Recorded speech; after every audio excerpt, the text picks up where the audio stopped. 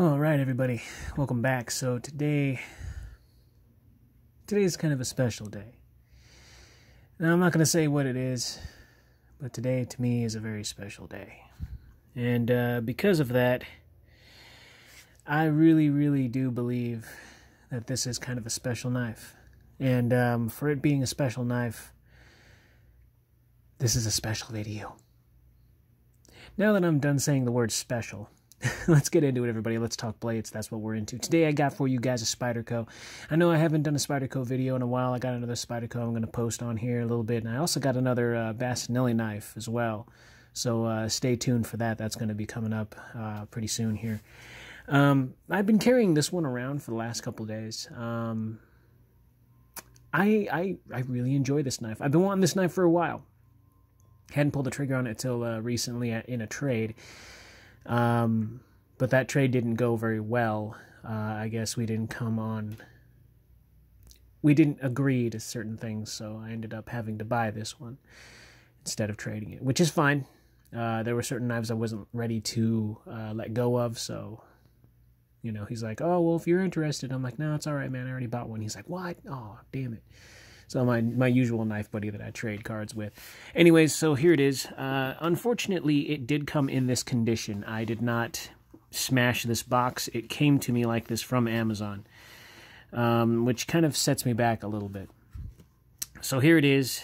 As you can see, it says new Spyderco Harpy Folding K. Okay, and yeah, there it is. Knife. With 2.75-inch hawkbill VG10 steel, spider edge C08S. All right, so I had to make sure that that's what I got.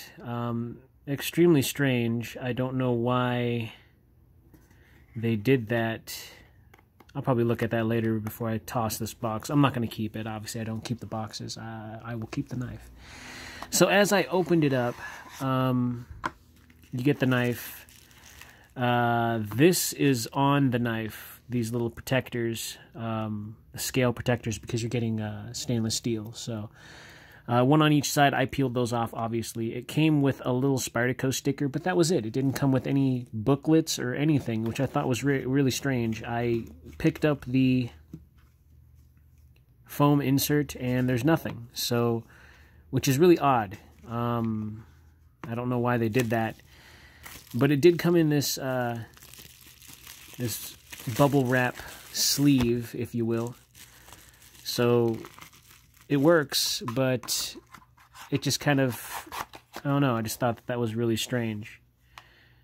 So I don't know why that is. If anybody could throw me some ideas, maybe you can shed some light on why it was shipped like this, other than the fact that people at Amazon are, I've heard horror stories of people not caring about their job, and it's just a big old mess. But I still love Amazon. I'm obviously going to keep buying from them, just not as frequently because I already have a person to go to for that. But if there's certain things I can't find, I obviously go to Amazon or I go to Blade HQ. So I'm going to put this off camera. I just wanted you guys to see that. That's kind of, you know, weird. Anyways, here's the knife. Awesome. Now I'm going to try and give you some background as best as I can give it.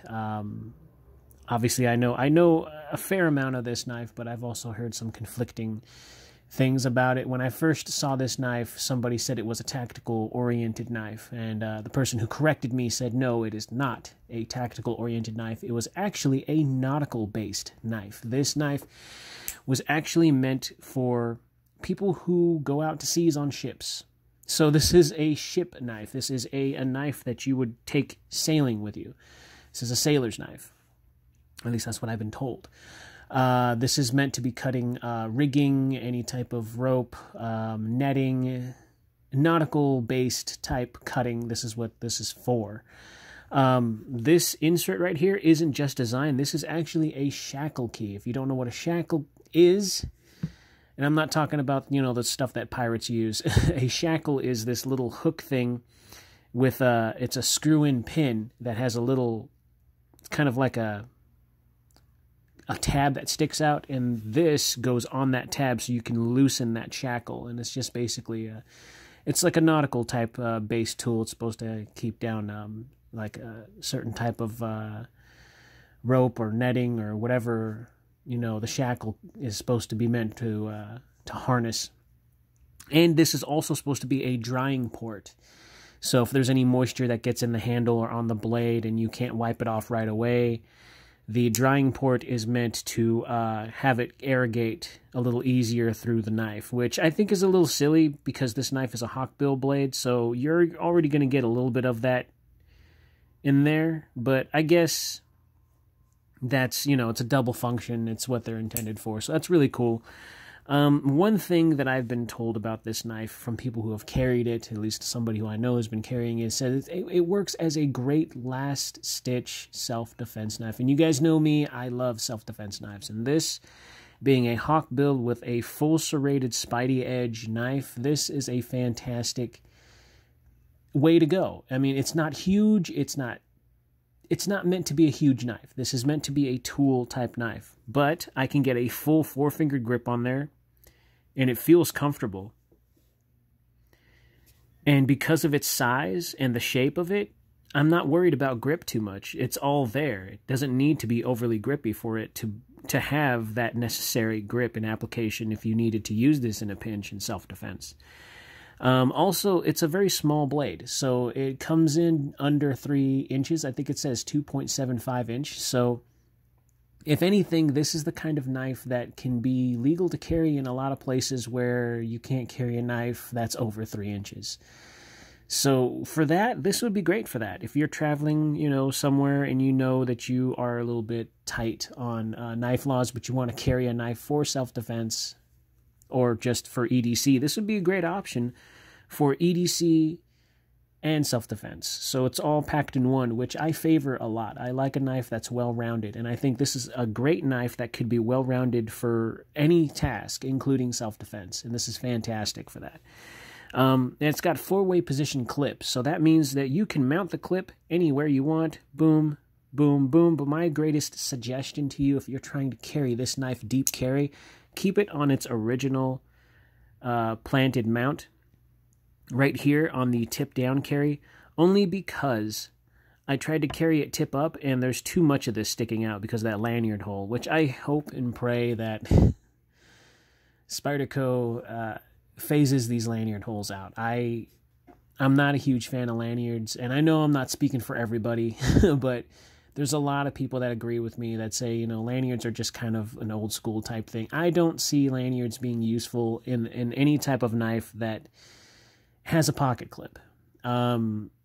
It's just more to grab onto, yeah, but that's, you know, I just don't see the use in it. I don't see the practicality of having a lanyard on something unless it doesn't have a pocket clip. You know, unless you're fishing around for it in your pocket, then the lanyard comes in useful because then you got more to grab onto when you're trying to find the knife. But if it's sticking in your pocket, I just don't see the point in having a lanyard unless it's, you know, unless there's certain elements at play. I don't think every knife needs a lanyard hole, and it just seems like 95% of all Spyderco's knives have freaking lanyard holes. It's like, come on, dude. But then again, you know what? It's just personal preference of mine. I'm not speaking for everybody. I'm just saying, for me anyways, it's kind of annoying. I want this to be gone. I just don't see any use for it. It would make this go up more so you can carry it deeper, and it would make more sense, especially for a smaller knife. You want to make sure it's as secure in the pocket as possible. You don't want to lose this thing. You really don't. And you're not going to. I'm not saying that you will, but I'm saying that it's just a little bit better to phase out the lanyard hole, move up the tap up here, so that way you can carry it any way you want to and still have it as deep in the pocket as humanly possible. So it's just a little bit, in my opinion, more secure. This is a backlock design. Has the Boyd detent right there, so that's fantastic. When you're bearing down on this knife, it's not going to come undone for you. There's no jimping anywhere, and that's not an issue to me. I don't think this knife necessarily needs it, but it's nice. It really is. It's comfortable for the material and the handle. It does have a little bit of weight. We're going to get into the specs here in a little bit. I just want to, you know, put in my own personal thoughts before we get into all that. I really enjoy this knife, and I don't normally carry knives tip down. I prefer tip up because it's just better. When I pull it out the pocket, it's just my preference that I can get to the opening mechanism faster. But this one is actually neutral. I've noticed that carrying it tip up or tip down, I can still get to the lanyard, or not the lanyard, the thumb hole just the same, because it's practically almost in the middle. So I can do that either way and still be confident in it. What I catch myself doing is when it's tipped down, I always go for the Spidey hole. And when I get it out the pocket, I do a little Spidey drop, I think it's what it's called, where I hold the hole and I just flick the handle outward and it pops open and it just rests. And because it just swings into my grip, I can actually use this knife either holding it like this or just going down and holding it like so. It's a fantastic knife. I really do enjoy this Harpy so much. I actually didn't think I was going to like it as much. I really do like it. I think this is a great EDC. It's ideal. It's not overly flashy to where you want to baby it, but it's not to the point where you think like you shouldn't use it. You know what I mean? It's perfect. It's got the right balance, in my opinion. The thing is, though, you can't take it apart. There are no screws here other than the pocket screws, the pocket clip screws, excuse me. You can't take it apart. You can't do anything with it. You can't tighten the pivot, obviously. It's fixed. This whole entire thing is just one solid piece. You can't, customize it in any way. It's just there. So that's the only drawback I have, is that you can't take it apart. And you can't, touch up the pivot if you want to. But, if that's not a problem to you and you enjoy this knife for what it is, then enjoy it. I think I'll enjoy this knife for a very long time. The back lock is nice and sturdy. There's no blade play forward, side to side, backward, nothing. It's a very, very sturdy and Loctited. I don't know if I'm wording this right, but it's just fantastic. You got to get this in the hand in order to really understand what I'm talking about. And what's really cool about this knife is that this knife was featured in the Hannibal movie. Hannibal Lecter requested the Harpy knife in its full serrations. And there's a movie scene, it's a very short clip, where he actually pulls this knife out, and you can actually see it. And if Hannibal Lecter says that this is a good knife for his liking, then it's gotta be a good knife for self-defense or other defenses. Anyways, fantastic knife. This Harpy knife is just one of the best. In my opinion, Spyderco hit a home run on this knife. I really do enjoy it. When it sits in the pocket, either way, tip up or tip down, it's nice and comfortable. My hand, when I'm going in the pocket, I'm not feeling anything. It's just I'm either feeling the handle or the blade, but it's comfortable. It's not uncomfortable to where you have to worry about it popping open or hitting a thumb stud or hitting a flipper. It's great. It's fantastic for what it is. I really don't have anything bad to say about this knife other than the fact that you cannot take it apart. So let's go ahead and get into the specs now that I've said my part. So yeah, fantastic knife. I will carry this and see how well. So it comes in at a whopping 3.68 ounces. That's because it's all full metal, so just keep that in mind, but it's still under 4 ounces, so that's great. Nice and lightweight. Get into the measurements of it. So the full measurement, because it's at a weird angle, comes in at 6.5, a little bit over 6 5/8 inches total. I just felt that on my hand.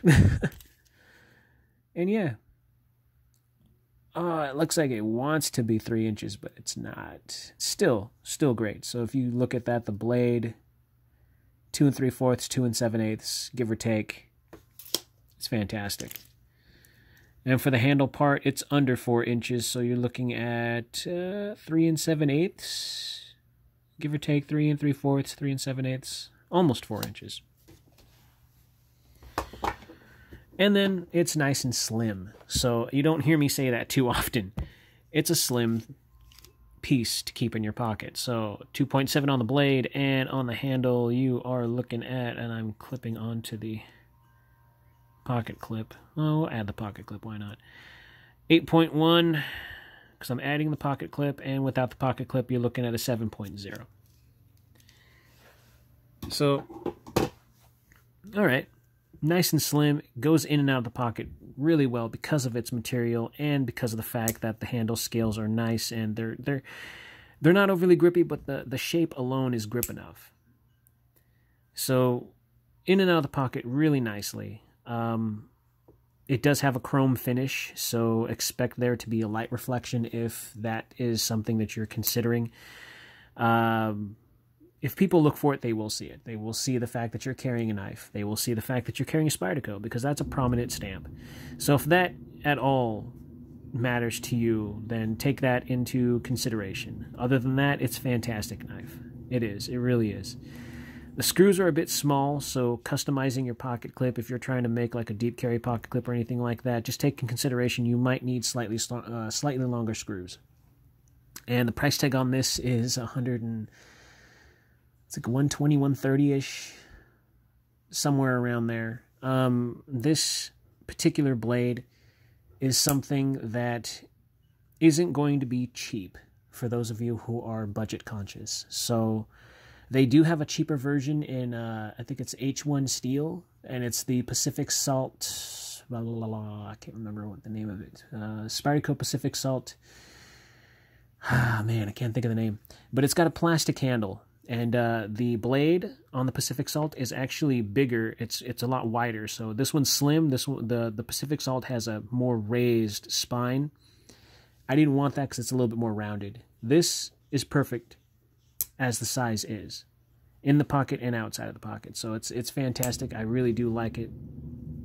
And I don't know, even though it's FRN and I know Spyderco does a great job with their plastic handles, I'm not a huge fan of plastic handles by far. I think that interest has fallen off of my list of what I like about a folding knife.